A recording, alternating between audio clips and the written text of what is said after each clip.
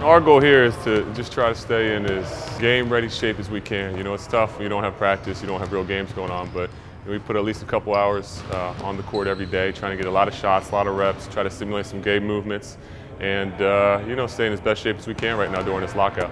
Everything's kind of game simulated, so we're taking game shots, stuff that we would do in an actual game. We kind of break it down into little segments and take a lot of game shots, work a lot of ball handling, just basically working a lot of your skills, mixing some defense, and you got a lot of good NBA players here, so you get a lot of competition too. I think it's beneficial anytime you get a group of guys at the same caliber, you know, top NBA players. I mean, Stephen Curry's here, Antawn Jamison, Gerald, Henderson, Derrick Brown.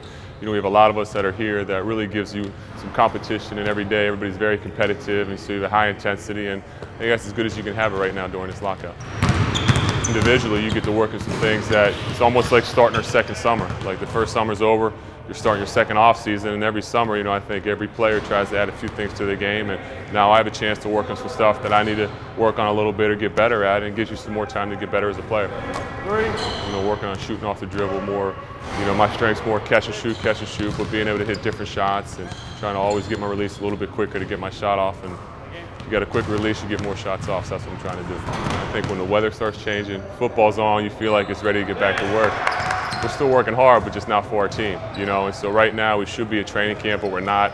So it is kind of a weird feeling, but I'm ready to get back playing with my team, but right now, you know, we just got to kind of wait it out and see what happens and see how things play out right now. You know, I think all of us here are chomping at the bits and not really knowing what's going to happen. It makes it tough.